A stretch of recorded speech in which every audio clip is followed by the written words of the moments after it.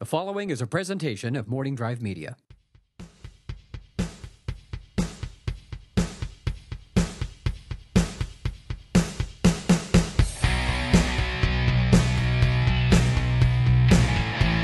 Broadcasting from the delightful Studio City, California. It's the Napzok Files, and I'm Ken Napzok with another edition of the Napzok Files. But this one, my friends, is going to be, as they used to do in the 1980s, a very special Napzok Files. And I'm saying with a bit of humor, but this is going to be a serious topic, a serious discussion, though I'm sure there will be a little bit of humor, because if you can't laugh and joke, what's the point of living? I'm going to do a show today about depression. That's uplifting. But I think it's important. I've been open in the past about my own depression, battles with suicidal feelings and suicidal tendencies and dark, deep depressions and going into the emotional cave. And in the past, I've mentioned I've worked through this through about 4 years of solid therapy. And because I've been able to open up about this, not because I was able, because I did, I have received a lot of word, actually, from you guys out there in the Napzok Files listening audience and the Schmoes Know listening audience, effectively known as Schmoville. A lot of you have written to me and been open with what your struggles have been. And I have a lot of friends in the comedy industry, and that industry itself kind of lends itself to depression. And then recently we had the tragic passing of Robin Williams by suicide, and that opened up kind of a national discussion on depression, and a lot of it really was out there about what is depression and what's just being sad and what's a actual inherent chemical problem or what's a disease and all that good stuff. And I think it's all good to get it out there, so I wanted to do that kind of show today. Like I said, a very special Napzok Files edition. So to help me on that, I'm very grateful to have this man in my studio here, because I'm very grateful to have him in my life, as he has been for, well over 10 years, I believe. He is Dr. Gary Ventimiglia. He is a 30-year professional in the psychoanalysis business, and he's written books. He's been on radio shows. This is old hat to him. He's looking at my studio going, yeah, whatever. But he has graced my studios here today. I'm so thankful that Dr. Ventimiglia could come on in. So, Gary, welcome to the Napzok Files. Thank you very much, Ken. It is my pleasure to be here. Yeah, now let's up top just be open and honest about it, so there's no conflict of interest. I'm so concerned about the legalities of your career and what can be said and don't. But you worked with me for about 4 solid years. Yes. With a couple follow-ups. Yes. Your sons are very close to me. Your oldest son is, I call him my brother. I don't even call him friend. I have best friends. I have a writing partner who's my best friend, Matt Key. I have Megan Finley, who's my best friend. But Paul is my brother. I almost consider you an extension of my own family, and you, me, I'm sure. Thank you, Ken. But thank you. And years ago, I'd battled depression since, I remember it hitting about 6th grade, and I want to talk to you about that later, but when it suddenly switches from happy-go-lucky kid to, ugh. And I battled, and it got dark. There was a couple suicide attempts and suicidal episodes, as I actually like to refer to them, more than attempts. And one day, you looked at me across the couch and you said, "My office tomorrow, 10 a.m." And you gave me no choice. And I started my road to, I don't like to say recovery, because I don't believe depression is a war that ever really ends. I think it's a daily thing, and that's one of the things I want to get out there. But anyways, that's our relationship, so that's us up top. There's so many aspects of this topic that we can explore, and the way that the public conscience has been elevated by the tragic death of Robin Williams is actually in a very sad kind of way, a blessing for the country, is that we would take a closer look again about what makes a person move from just having the blues or being down to the level of depression, or we call it dysphoria, symptoms that are so painful that one can even think of taking their own life. Yeah, and that's kind of where I want to start, is that point where it becomes something bigger and something deeper. I think that's where you start to, like I said, it turned for me in the 6th grade. Third, fourth, fifth grade, I'd get down, But, if I had my G.I. Joe figures and Transformers came on the TV or Robotech comic books came in the mail, I was good. And then about 6th grade, things maybe around the time of, puberty beginning, you start to associate things like, oh, I like that girl, she doesn't like me back, that person doesn't like me, what am I going to do with my life? All that kind of stuff starts coming into your brain, and I think that's where it hit. Well, the puberty aspect, the aspect of all those changes taking place, both physically, psychologically, cognitively, and especially emotionally, it opens you up to life and to what's inside of you. Which is a kind of a dangerous, that's such an accurate way to look at it, of course, but that's kind of scary. That's Yeah, the rubber meets the road. It starts to meet the road then. That's so true. That's right kind of at that point. And so in your best in your best way, could you sum up depression in 5 minutes or less? No. Can you sum up, like you said, let's start there. When is it just you're blues, you're down, you're having a bad day, and where is it something that is deeper and darker and long term? Unfortunately, life is difficult, as the very famous author Scott Peck said in The Road Less Traveled in the beginning of that fabulous book. Life is difficult, and it's the difficulties of life that get us down. Depression in a normal way simply means, being saddened over the loss of something. Things don't go your way. You could move from your home. You could lose a girlfriend in the 4th grade. You could not be chosen for the kickball team until the very end. When you're a kid, things that are depressive are just kind of normal feelings that are painful, but you get over them. They don't stick around. And if you're not prone to depressive affect, which we'll explain in a minute, that's basically what happens. You don't get stuck with this. As you get older and hit, you hit puberty and relationships start to get more important, you can have the same kind of understanding about the ups and downs of life. You have internal resources that you're able to view things in ways that you can take the loss, and you have other things in your life that help you along. You have parents that are supportive and siblings and friends that are supportive. Right. The normal difficulties of life are processed and worked through in kind of just normal, ordinary ways with love and care and action, Yeah. It's when there are internal aspects of yourself that you don't really have a really good handle on as you hit adolescence and in young adulthood, that when these losses take place, they can become depressive. Yeah, and that's like you said, I struggled in 9th grade. My goal was to be a professional baseball player. I got cut from the baseball team. This was the last time I was on the baseball field. And so it wasn't just about not getting on the team. It was I felt as though my dream was crushed. Now, this is where a big jumping off point in my life. The normal reaction in 9th grade at 14 years of age is he didn't make the baseball team. Some people might say, well, then good. That means you get out to that practice field, you work harder, and you set that goal, and you come back next year and you make the team. I simply hung my head and said, well, I guess that ended, and let it burrow deep into my soul. Now, would I have gone on to be a Major League Baseball player? Probably not. I could never hit a curveball, and I'm scared of things thrown too fast. But that set the tone, I think, for my life, where for many, many years it was, all right, well, that didn't work out. Time to go.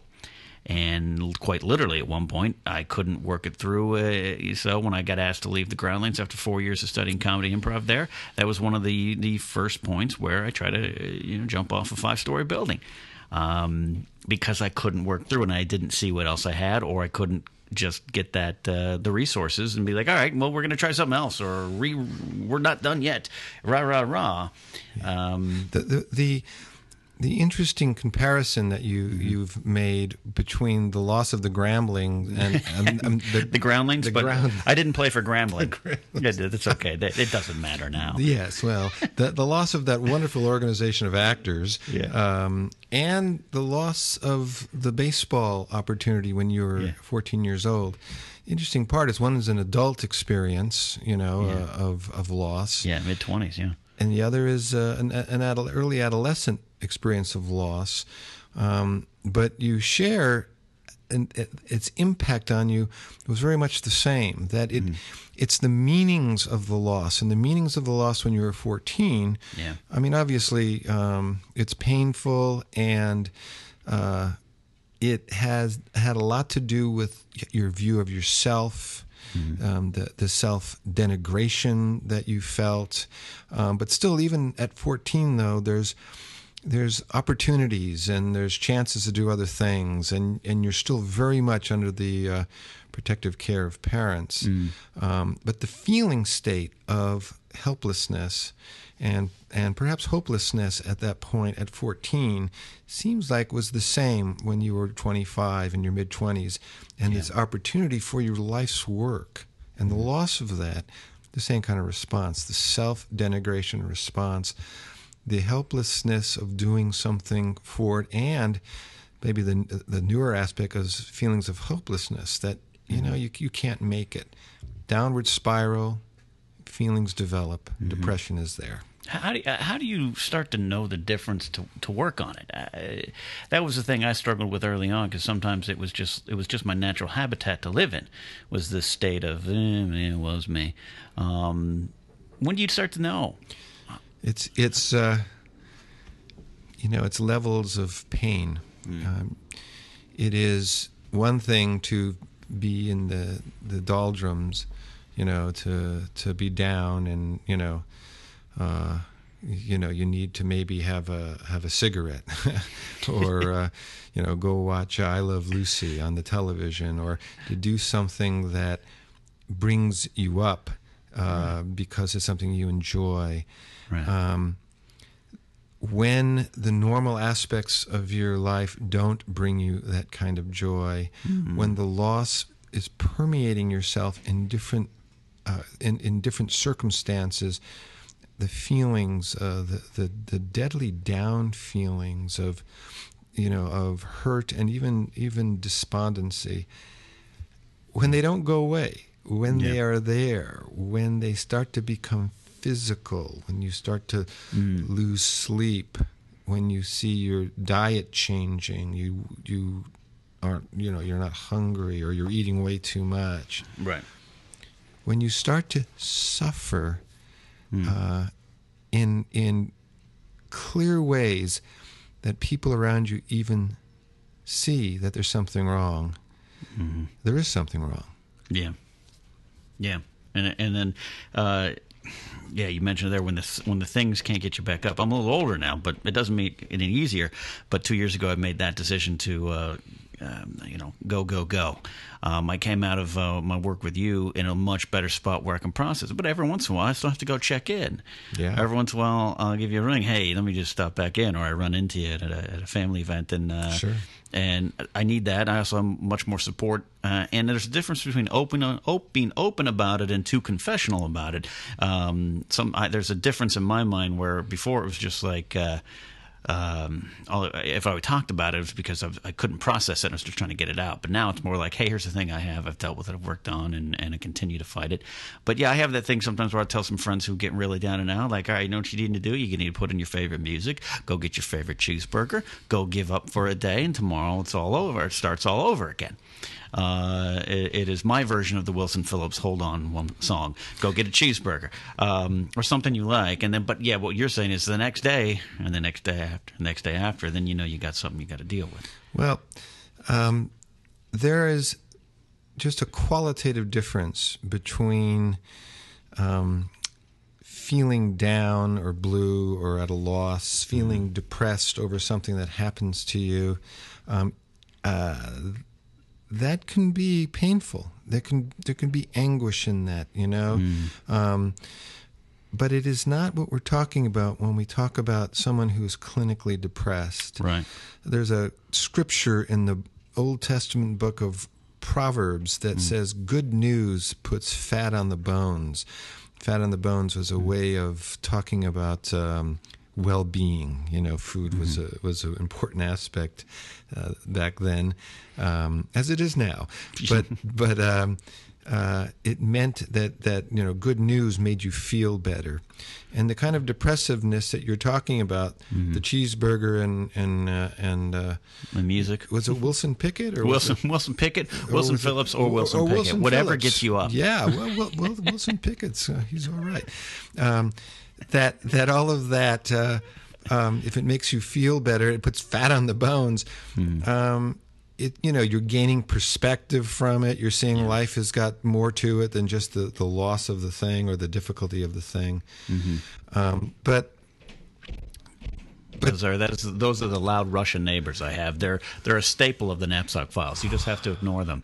They might be depressed because that's what they're working through. Yeah. They might just have some anger. It reminded me of an old termite commercial that I seen back in the 60s. But I will not become depressed over it. Work through it. Yeah, I'm working through it right now. Let's have a cheeseburger with Wilson Pickett. Wilson Pickett. Yes. There's a certain shame still with kind of saying you're depressed. I think people struggle with that. They don't want to admit it or something. It's a sad fact, Ken, that is still around, even with tremendous, what's the word? The tremendous amount of publicity that depression gets, and even from some famous people dying, it gets more. Well, I'll jump on the Robin Williams thing. Now, let me just say this: professionally, I was not a huge fan of him. I know a lot of people were greatly influenced. I'm a Steve Martin guy. Yeah. But to get that out, but a tragic situation, and this is a man, this is a husband, this is a father. So it's that was the number one part that affected me. Is it's like, that's so sad. For me, two things came out of it. One, it scared me because at 63 he lost this battle with depression and the impulse control. And now we're hearing maybe there's some Parkinson's disease and everything. I'm sure just added to it. That wasn't the reason why. But he lost this fight. He had lost this fight with sobriety after 20 years, and now after 63 years he lost this fight. And it scared me because I know I haven't won the fight. I'm still fighting it to the end of my days. I just, about 2 months ago, went through a very dark weekend. So it scared me there. And two, it shocked me with the people, and I can be nice and say I understand where they're coming from a little bit with these angry posts, but the people who post things about what a coward's way to go out and everything. Let me just tell you something, folks. When you're in that deep dark spot, I was there 2.5 months ago or so. The thought of suicide is a relief. And that's not right. It's the perversion of the situation, but it is an absolute relief in your head. It is the I'm going to go now. There's a song by Josh Joplin group called I've Changed, and the lyric in the chorus where I've changed, I've put the barrel in my mouth, and everything I've thought before, I won't think again because I've changed. So I was shocked to see people still in 2014 and all this stuff we're trying to work through, to post those type of things on social media about what a coward, the way to die. That's the way, depression's a deep, dark thing, man. It's one of the clear aspects of all of this, and writers about depression, certainly clinicians who work with a lot of depressed people will tell you, is someone who can mock the experience of a clinically depressed person has not had that experience themselves. Yeah. And it's obviously it's tragic that people would be so mean-spirited anyway. Yeah. But the clear sense of despair that ending one's life is better than the constant pain of that depression, full bodily pain of depression, needs to obviously bring up compassion in us. Yeah, and with that compassion comes a little bit of strength is sometimes needed, a little bit of kind of a Cher, Nick Cage slap on the face, snap out of it sometimes needs to happen. The toughest person I've had to explain my depression to is your son, who you're depressed? Stop being depressed. This is answer to everything, because he just has that kind of personality. And we've joked about it for 15 years now. It's even in a movie that's coming out, is me talking about him finding me curled up under a couch crying at 2 a.m. at work, and him just going, "Hey, why don't you stop that?" And he actually meant it very well. It's to get to that point. Sometimes you need that. Hey, man, but you have to. The compassion has to. If you're dealing with someone who's depressed, you have to have that overriding sense of compassion for the situation. Well, some people don't want to allow that level of emotional pain in their lives because it makes them feel that they're weak. And so there's all kinds of ways of masking that, either by the biggest, obviously, is substances, but another one is a kind of false, vibrato? False bravado, yeah. Absolutely. And that you don't want to look at things about yourself. No, I can't say this about my son, since I know him so well, and I've seen him depressed before. Yes. I think Kenny loves you, and he doesn't want you to suffer. Well, that's what it was. But I have I mentioned that not to. It wasn't a negative at the time. He's maybe struggled, but I actually needed that type of person in my life because sometimes it is just that simple. Yeah. Stop doing that. Yeah. Again, though, and we keep going back to this kind of differentiation, and that is between even what would be seen as a pretty moderate, in a sense, even painful, every man's depression, where something's happened and there's a loss and you're working through it and you can feel down and you can even feel some anguish, to when it becomes clinical. Yeah. When it becomes what we call a major depressive disorder, which is, the official diagnostic and statistical manual of mental health, mental disorders, where major depressive disorder has this cornucopia of symptoms which touches every part of your life, and those symptoms are emotional, they're physical, bodily, as well as in an attitudinal kind of way. And just to change one's behavior at that point doesn't do the trick. Mm-hmm. So again, it is the understanding and being able to recognize, because of symptoms, just how powerful that depression has become. Yeah. Let's get on the road to recovery then. So you get to that point. Where do you go? Because I was lost in the wilderness by myself.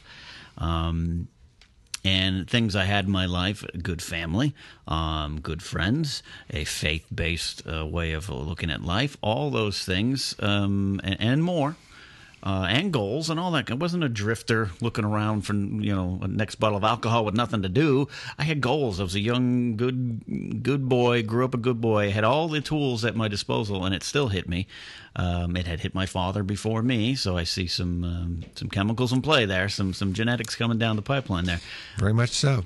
But I still wasn't on the road to recovery until you sat me down, and it wasn't just you, but it was you going, "All right, come through this door, because this road leads you out of this forest." Not wishing to talk about your particular case, but people have ways of defining themselves, obviously from growing up from their fundamental attachments with parents and caretakers. And simplistically stated, we develop a sense of ourselves, and we can call it a self-concept or aspects of self-esteem, which give us then levels of self-confidence, okay? And in that, we see ourselves as competent or incompetent on the continuum of that in living and dealing with life. In working with depression, one of the things that you have to look at is to see, where's this person at? What is the level of suffering that they have in relation to this sense of self? How do they feel about themselves in the doing of their normal activities? Do they feel overwhelmed? Do they feel unable, incapable of doing the tasks, or relating to people in ways that they can get more of what they want out of life?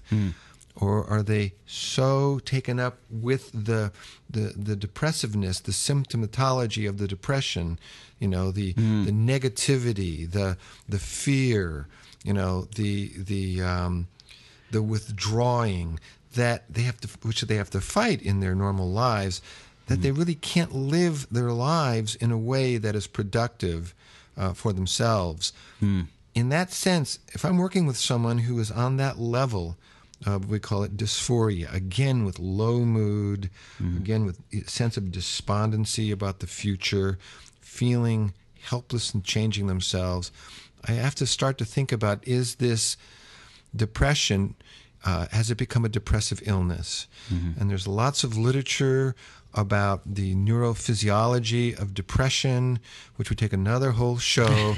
You've brought a whole bunch of books here to back that claim there. Well, it would be and it'd be better for a psychiatrist, a medical doctor, not just a lowly PhD, to be able to talk about the neurophysiology. But things happen in your brain that makes it harder for you to make life work.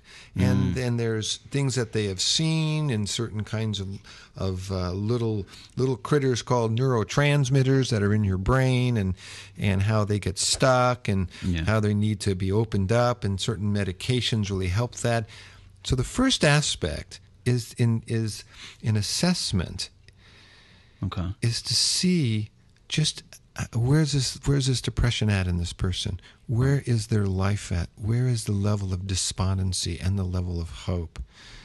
Where does suicidality come in? You know, depression is an everyday experience of painfulness.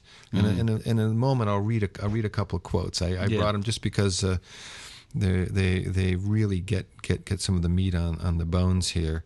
But dealing with the reasons why people get depressed from their environment, you know, how they were raised, how they feel about themselves, their fears in taking action, in doing things, taking chances, especially in relationships, how fearful or confident you feel about, you know, going after someone and caring about them and loving them, or you can't because you're too afraid. That just keeps the depression going. So the first statement is one has to understand what is the level of depression, what is it doing in the person, and for a person, you know, who's kind of assessing themselves, how much of life are you missing out on because you feel depressed? Yeah, God, that's a good way to put it. I was at that. I had missed a ton. I missed a ton. What are the things you want to read here? How do they apply? Well, one of the things I wanted to read was just the sense of what it means to be depressed. This is from a book by William Styron, Darkness Visible, a memoir of madness. And this chap actually wrote a couple of books you would probably recognize. Sophie's Choice. He wrote The Confessions of Nat Turner. Sophisticated writer, and he was writing about depression. And he says, what I had begun to discover is that mysteriously, and in ways that are totally remote from normal experience, the gray drizzle of horror induced by depression takes on the quality of physical pain. But it is not an immediately identifiable pain, like a broken limb. It may be more accurate to say that despair, owing to some evil trick played upon the sick brain by the inhabiting psyche, comes to resemble the diabolical discomfort of being imprisoned in a fiery, overheated room. And because no breeze stirs this cauldron, because there's no escape from this smothering confinement, it is entirely natural that the victim begins to think ceaselessly of oblivion.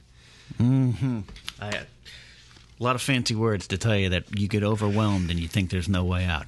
And you feel it. Yeah. I mean, it actually becomes a physical feeling. You can't concentrate.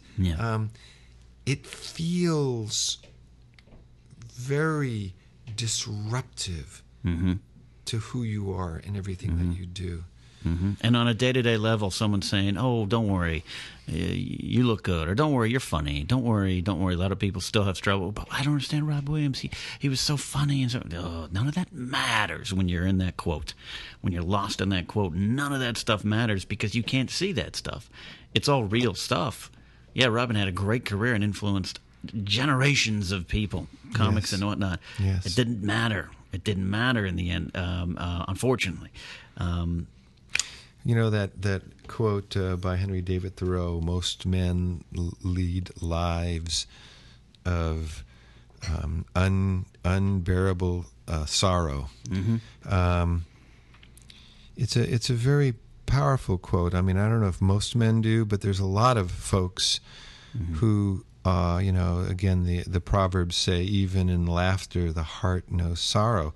That what's going on internally, because it is not accepted in the populace, can be hidden, but it's there.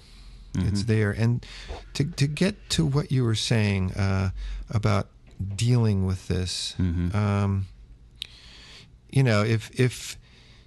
if medication is not either indicated, or if it's something that person doesn't want to do, what do you do with this deep level of pain within you? And you have to deal with it. And some of the self-care that is important in this can be life-saving. One thing you never do is you never become an isolated person. Yeah. I think I remember something about you being an isolated person. Very isolated, and my mother, who would try to help me through it, would say, one way, hey, get outside of yourself, go volunteer, go be a part of something, go to a vet, a clinic or something, and help with the dogs. Get outside of yourself, because you're just wrapped up in yourself, and which is why that's why I'm here. And those type of people, we seem to be of that ilk. I say it now that depression is, by its very nature, selfish. But a lot of people misinterpret that as me being an a-hole because I'm depressed. It's just the thoughts of you being so bad come first before the good thoughts. And I have tremendous good thoughts, and did then. But yes, I was very isolated. Well, look at my life now. It's not. This isn't bragging, but I throw a birthday party. 50 people from 5 different walks of life are going to be there because I've allowed them to be in my life. When back then I would have had 2 at a party. I have been at birthday parties, and the hot dogs are always sizzling. I have to tell you that right now. Tremendous, tremendous change. Yeah. The idea of not isolating. The flip side of that. Is making sure that you're with people that you could be honest with, that you have a support system, not just isolating. That's a great point, yeah. And that these people know that you're going through a difficult time. They can be affirming. They're not critical. Again, another flip side of that is you stay away from toxic people.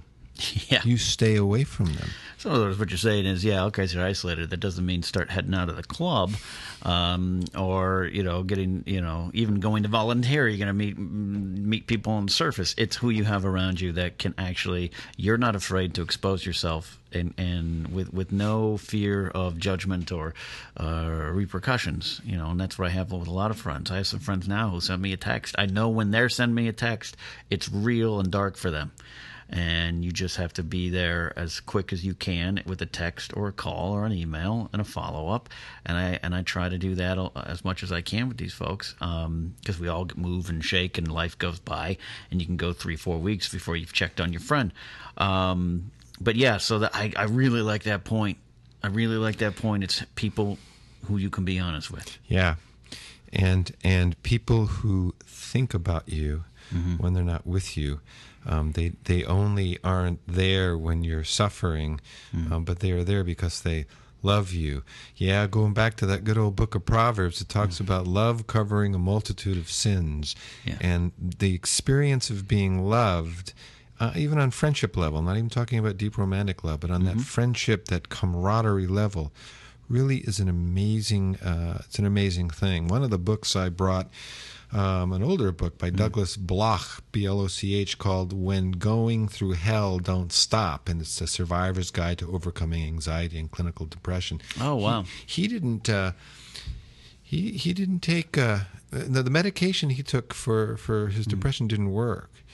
and he went through some heavy-duty suffering. And there's a whole thing about medications and different ones and all of that. Whether it's here or later in the discussion, I do want to get into that because, I didn't take any, though you had suggested some, and I decided to not go to it. But we did. I went for some medical tests, checked my thyroid, and checked a lot of other things. Things came back clear, and because of that, I kind of felt I wanted to give it a go on my own. Not that there was anything bad about the medication aspect. No. And one of the things that's important about medication, just briefly right now, is you really need to have an attitude towards it of wanting it to work, of not feeling depressed because you need to take some medication. People are on medication for everything. Right. It's funny, people can be on medication for the corns on their feet, but not want to take an antidepressant because somehow or other it makes them weaker. Right. But in this book by Blasch, he didn't take medication for reasons, and we'll get into it in a moment. But his major depression lifted because his friends did a series of what he calls interventions, not that in the classic sense, although close to it. Sure. Interventions where they brought him to a house and people sat and told him what they thought of him. 15 people showed up and just told him what they thought of him and where he had helped them and what kind of a guy he was. And they did it. Every month, if I remember correctly, and I think it was either after the first or definitely the second, his depression lifted. His clinical depression lifted. That's an amazing experience. But in us, in us as physical beings, our bodies have a kind of self-righting tendency. Obviously, if you cut yourself, there's healing that takes place. Sure. Even in depressiveness and in depression, the body has ways of rejuvenating itself. Sometimes it will take a long time. It can even be years if you're not having the kind of support that you have.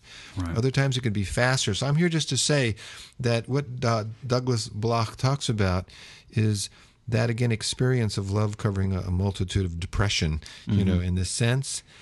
Don't isolate. Make sure you have people around you who care for you. Reduce the stress in your life.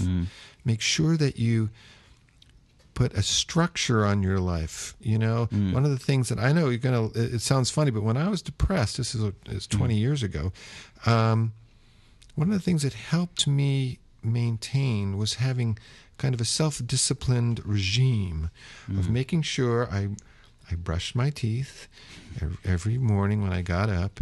I had a nice breakfast. I dressed well that I thought I would, and just having that sense of taking care of myself. I made sure I watched California Angels baseball on television during that season. With Bob Starr. Yes, yes. That kind of thing about setting up structure in your life that you can rely upon with enjoyable aspects. It's taking care of yourself, treating yourself better. Kind of feeling like you're a functional member of society, even though the inside's kind of mush. Is that kind of it? Yeah. I mean, that you can enjoy some things, and actually it's important to see where you can find that enjoyment. And a lot of places you won't be able to find that enjoyment because of the down affect.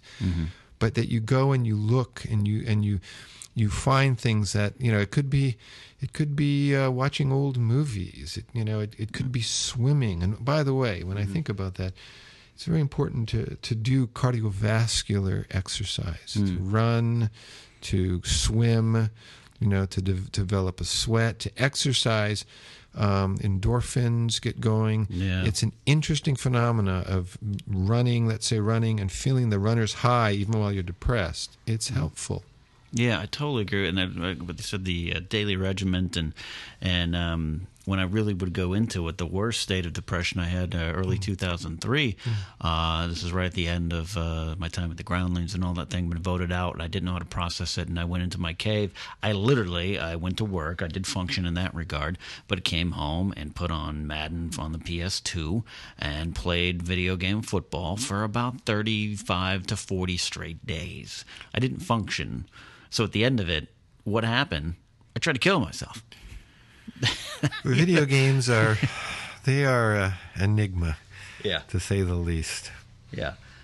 So having that that just daily get up. I like the title of this book, When Going Through Hell, Don't Stop. I don't know. I'd be curious to read this book, but A Survivor's Guide to Overcoming Anxiety and Clinical Depression. What a great title. But just that, When Going Through Hell, Don't Stop, to me, not reading that book, to me means that kind of thing.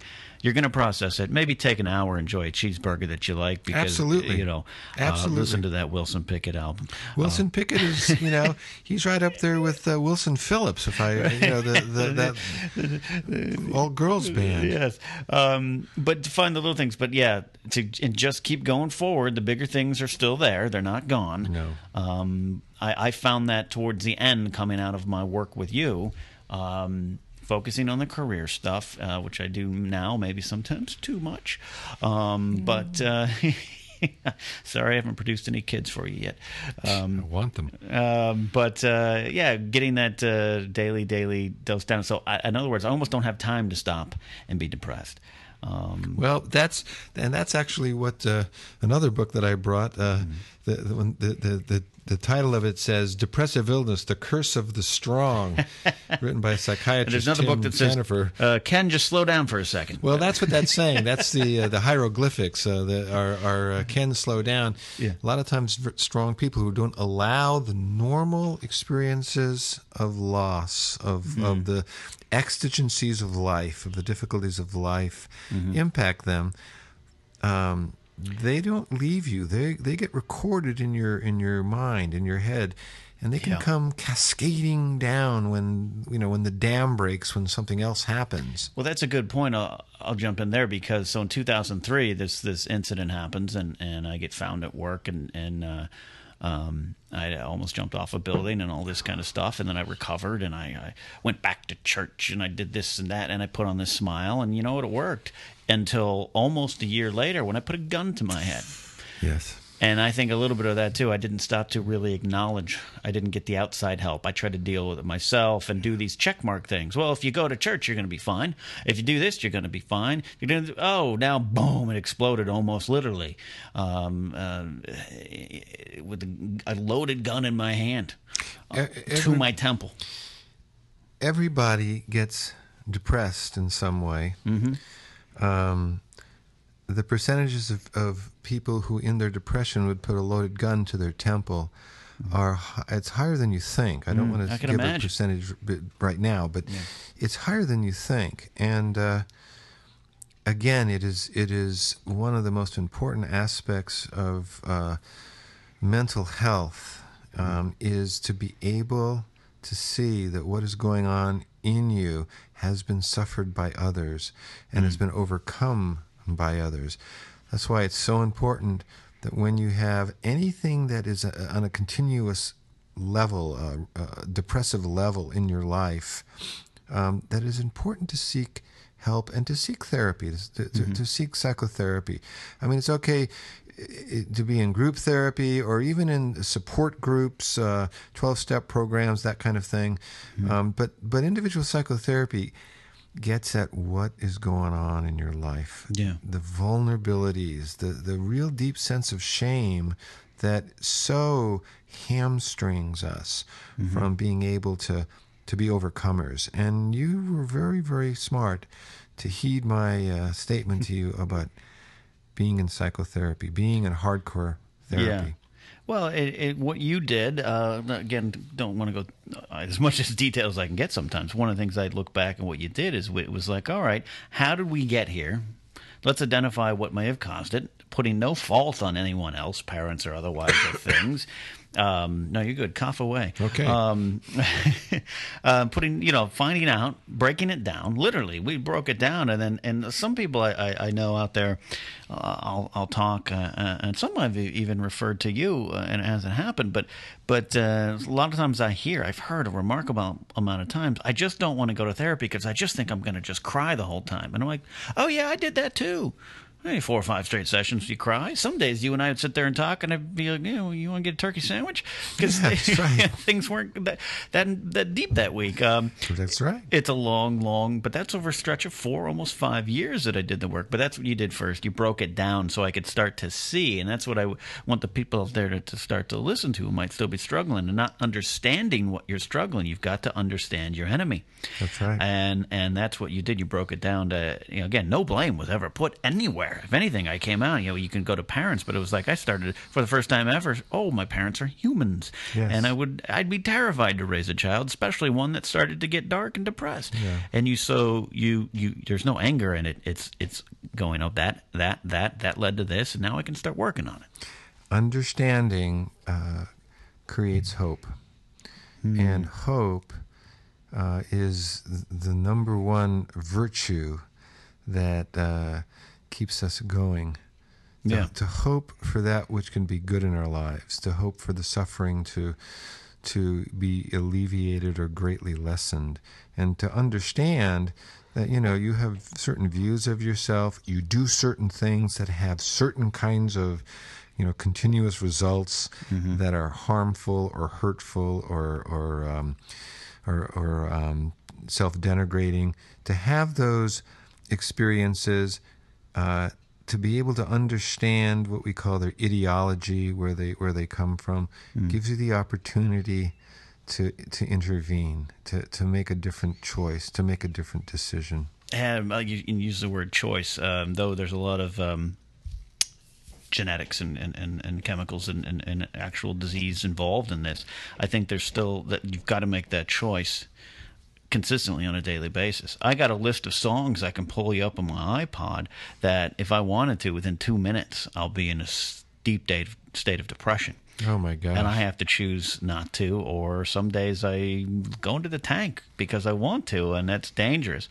And that's why the Williams thing scared me a little bit. It was like, this is still going to go. Oh yeah. But it is a wake up every day beyond just the, I don't want to go to work, traffic, I got to go do that podcast tonight, I got to do this. It's just, picking up and go. You're picking up another book. I wish you could see the books we've got here. And you've got I've got to find this book because this quote. It is such a amazing quote that I will spend the rest of my time here. Looking for it. we will. Here it is. It's from the book called "When Life Goes Dark." Finding Hope in the Midst of Depression by Richard Winter is his name. Title of my 6th grade year in school. He is quoting a chap named Andrew Solomon, who wrote this book, The Noonday Demon, an Atlas of Depression. And he's writing about taking a shower. Okay. He says, little has been written about the fact that depression is ridiculous. I can remember lying frozen in bed, crying because I was too frightened to take a shower, and at the same time knowing that showers are not scary. I ran through the individual steps in my mind. You sit up, you turn and put your feet on the floor, you stand, you walk to the bathroom, open up the bathroom door, go to the edge of the tub. I divided it into 14 steps, as onerous as the Stations of the Cross. I knew that for years I had taken a shower every day, hoping that someone else would open the bathroom door. I would, with all the force of my body, sit up, turn, and put my feet on the floor, and then feel so incapacitated and frightened that I would roll over and lie face down. I would cry again, weeping because the fact that I could not do it seemed idiotic to me. At other times, I have enjoyed skydiving.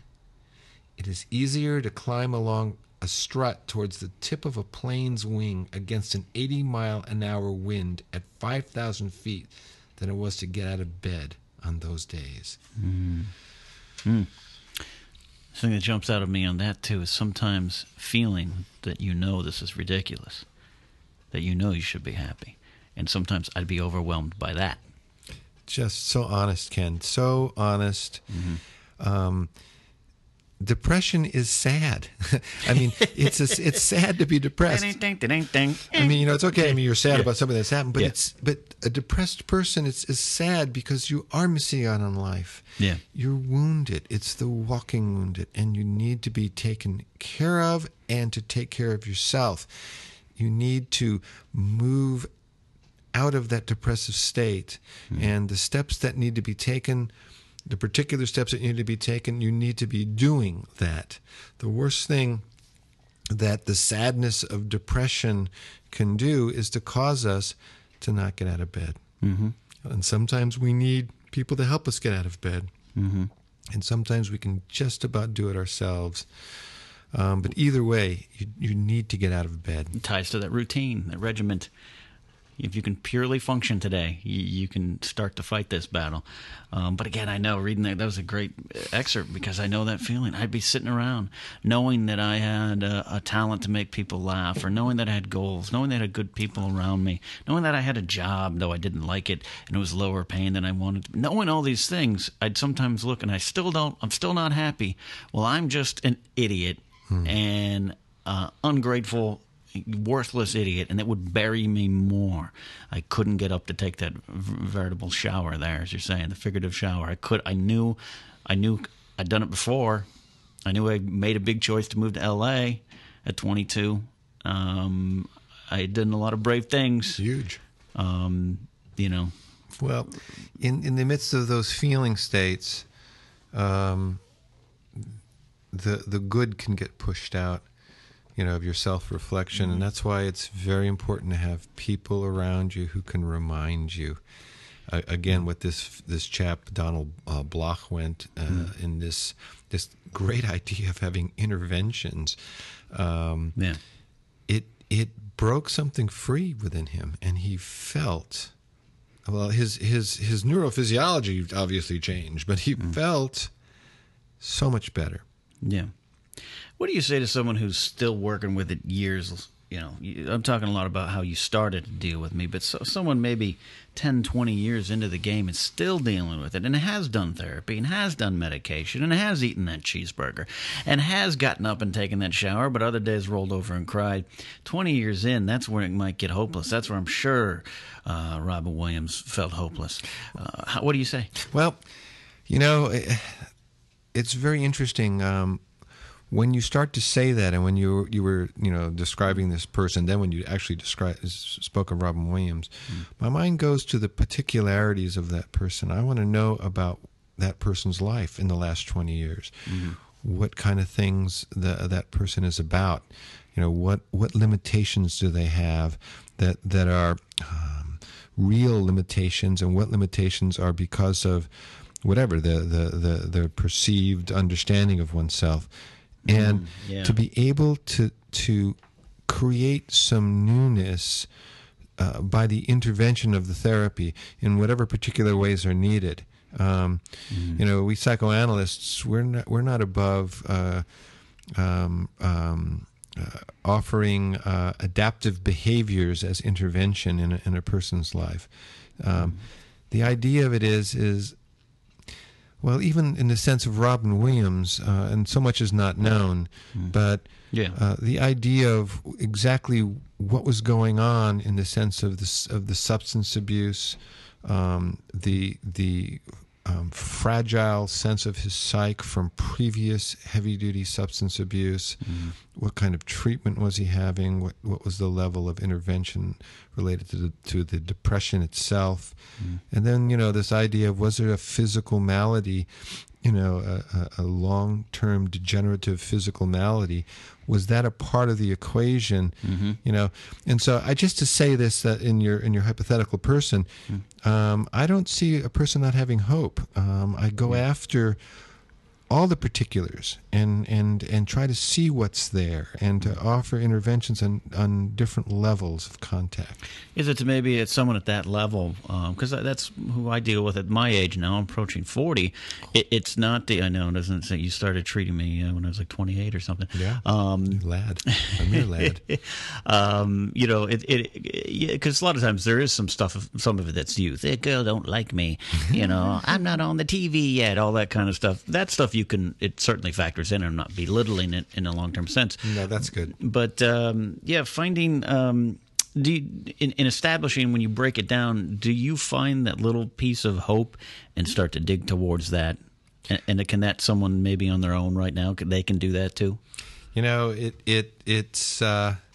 It's so much easier when someone is, cares about you and is sensitive towards you, who cares about you and also knows you. And again, in a therapeutic context, the person, it isn't that the therapist only is there in some technical, clinical way in which they're running you through a list of different symptoms in their mind to say, okay, you're here or you're there. There's also a real relationship that develops and a fondness that develops and so you have the luxury of someone who's paying a lot of attention to you and seeing things in you and can see the good or can see the step towards the light, to see some kind of sense of courage or some kind of sense of resiliency because of something you did and you weren't even aware of it. And then to be able to focus on that and to understand it and to sort of piggyback on it in other aspects of one's life. You do open it up. You open up the person's goodness. Because under God, we all have goodness. We all have goodness. And to open that up so that the person himself can see. You mentioned God, and we go into a little bit on the religion side of things. You've spoken about, you were talking the other day with me about how you're going to address or have addressed Christians who don't feel that they should get depressed or don't understand why they still get depressed. And that to me, it doesn't have to be specific to Christianity. It could be any kind of faith-based thing where you're supposed to have this divine inherent hope by signing up. And it doesn't always come automatically. What about that? I thought that was an interesting topic we had off air the other day. A little bit. Yeah, the interesting thing about any healthy religion, but speaking from a Christian perspective, one of the things that should happen is that you have a greater respect for reality. And the reality of living in this world is that there is a lot of disappointment, and again, there's a lot of loss, and there's pain, and because there is suffering and death, there is a deep sense of not just the sadness, but even the fears of being abandoned and being alone, especially when you're a child and those kinds of things happen. In different religions, again, Christianity for sure has ways of approaching this and discussing this, but the Scripture never talks about not suffering in this world, but being overcomers and dealing with it. So when Christians talk about one shouldn't get depressed, it's just a faulty understanding about the nature of reality, the nature of this world. Being a Christian, believing in Christ, being connected to the church and the loving body of Christ, those are all antidepressive kind of experiences and measures on their own. But the fact that you think that there's some kind of automatic light, sort of like an E.T. light within yourself that sucks up all of the badness in this world, that's not for this world. That's not a biblical understanding of life. I always say God's not an ATM machine. You can't just go withdraw what you want out of it. No, God is not an ATM machine. Yeah. He's not. And it was an interesting, because I have run into that too, and that was the other thing too. Is I grew up in this great supportive household and church and all that kind of stuff, and to still find it that I was struggling with this stuff, particularly in the early 20s when I had gone back to church after I'd stopped for about 5 years and was heavily involved in it at the time. It has still come out of it with some of these feelings. Hurt even more, confused me even more, because it was a misunderstanding of what I was going there every Sunday for, I guess. I was like, I checked this off the box. Yeah. What's wrong? I filled out the form that said happiness. Yeah. In different places in the Bible, you'll see very famous people, the Judeo-Christian ethic and heritage, who got depressed. You know, Yeah. the Apostle Paul got depressed. Elijah got depressed. David, great King David got depressed. Even Jesus himself, when they speak of the experience in the Garden of Gethsemane, the words that are used about his emotions, about going to the cross, are very powerful emotional words related to not just despondency, but terror. Yeah, take this cup, give it to someone else. Yeah, I don't want this. Yeah, I mean, so, and it's interesting because you have these, you know, the leaders of the faith, who in their humanity experience depressive affect, and yet, you know, there are church people, Christian people who say that we shouldn't. Yeah, or not understand it, too. You had a list coming in here tonight of some famous people who did suffer from depression, and not just the blues, man. We're talking about the deep stuff. You had a pretty impressive list. Some, I went, I can imagine that, but some I didn't. I'm going to give you the list, and then I'm going to read you a quote from Abe Lincoln. This list is found in the book Depressive Illness, again, The Curse of the Strong by Tim Contefor. He says, this is so great, he says that,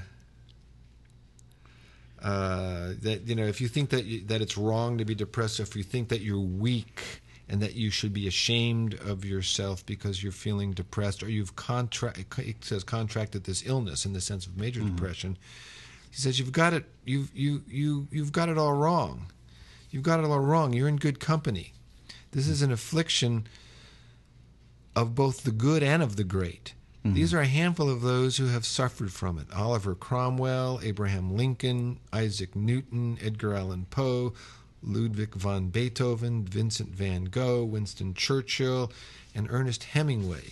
Quite a few people. I mean, Virginia Woolf is another one. Yeah. It's I mean, talk about being silly. It is silly to the point of absurdity to think that because you have clinical depression, you're somehow either morally or physically weak, Or out of the race. I mean, it's Abraham Lincoln. I won't read that quote, but Abraham Lincoln, which is well known that he was very much carried huge weight on his shoulders during the Civil War, but was also very much of a depressant before, when he was an attorney in Illinois. And there are plenty of anecdotal evidence and stories about that. Yet he was an overcomer. He was an overcomer. He had the strength and fortitude to stay focused on an ideal. And again, that would be another aspect of working towards healthiness. Getting out of yourself, getting focused on something larger than yourself. Yeah. You know, the causes that are out there, philanthropic or even just causes that are helpful to people's fundamental needs, helps you to get out of yourself and focused on the other. Yeah, like I said, when you're in that tidal wave of depression, all you can think about is yourself. It is the ultimate ego trip. It's the anti-ego trip, unfortunately, but yeah, that's all you can think about. Everything applies to you and how bad you feel or how you can't overcome it. And that's the thing, again, I keep going back to that when I analyze it, especially back then. Feeling bad is one thing. Not lacking the hope or lacking the ability to overcome it, or that you think you can overcome it, is probably what buried me more than anything. Well, and being told that somehow you're bad for being weak. Yeah. You're bad, and I never have understood the rationale behind shaming somebody who is suffering. In some way, their reactivity is supposed to be able to help them, with that suffering. I've never understood that. Absolutely. Is there anything more on those notes there before we start to wrap up? Because you've got a lot of notes.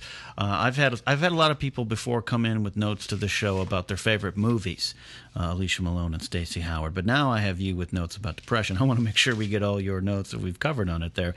I love that we've kind of laid out a pathway of getting back to a healthy state, and I think that's very important for people to hear, to know. that there's a way out, and we all hear that phrase, "Hold on for one more day," from the Wilson Pickett song. No, Wilson Phillips. We all hear that stuff and can make fun of it, or it becomes trite.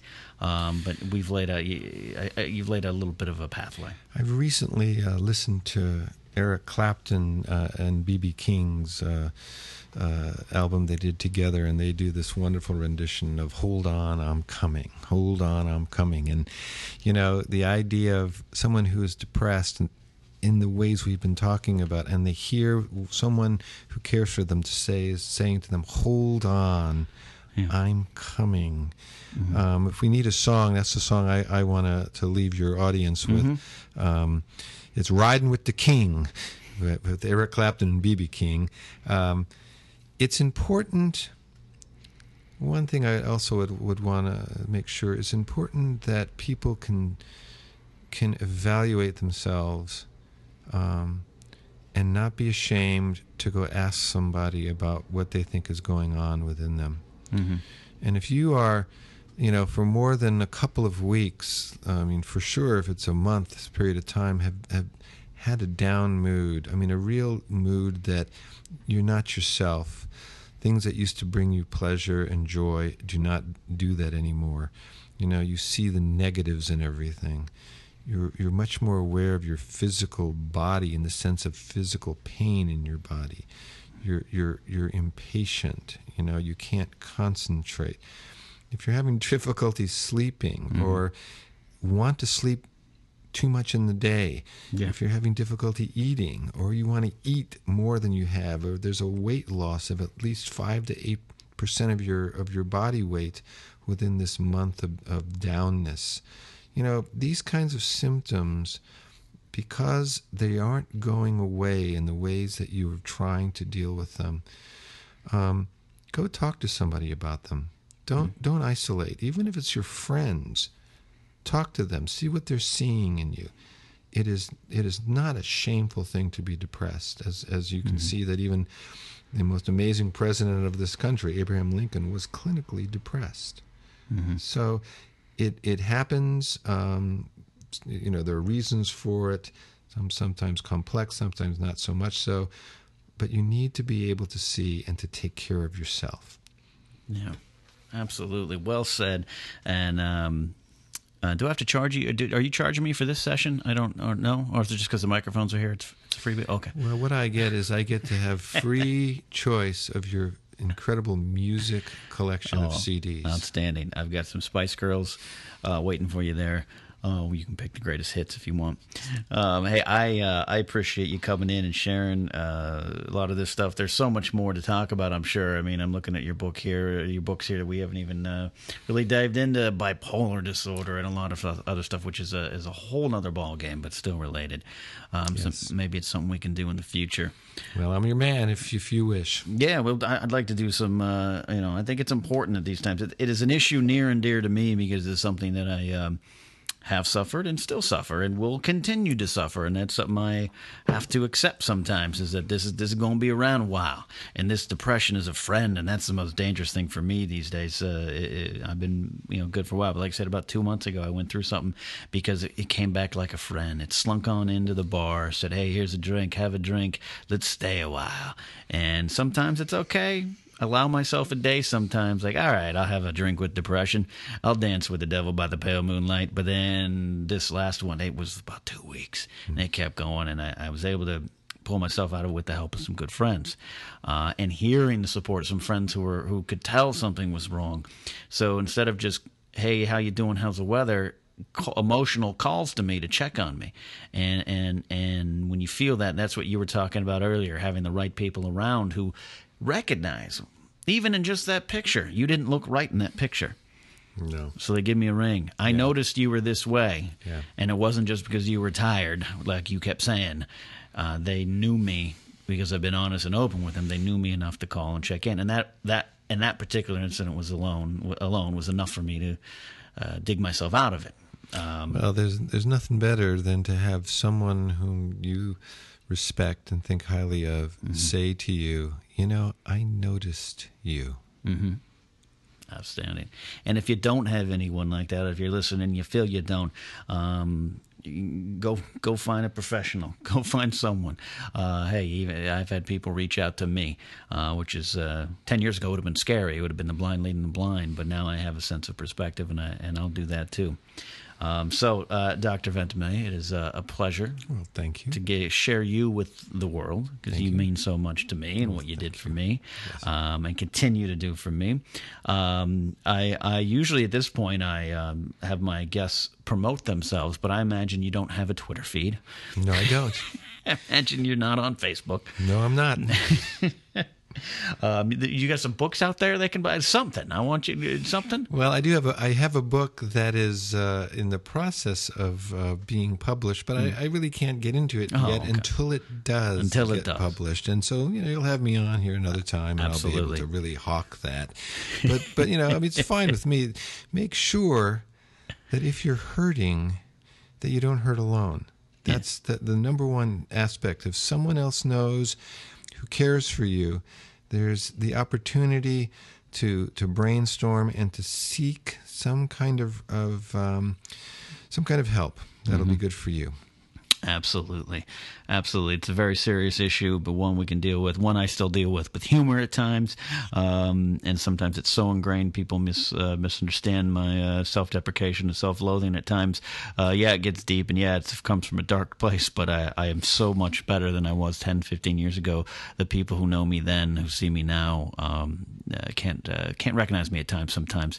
Not physically, just who are you? What happened to that guy we knew? And that I owe a lot of that to you, sir, and your son, and the other people in my life who I allowed in my life. And that's the key thing. You have to allow that kind of help into your life, but go out and seek it.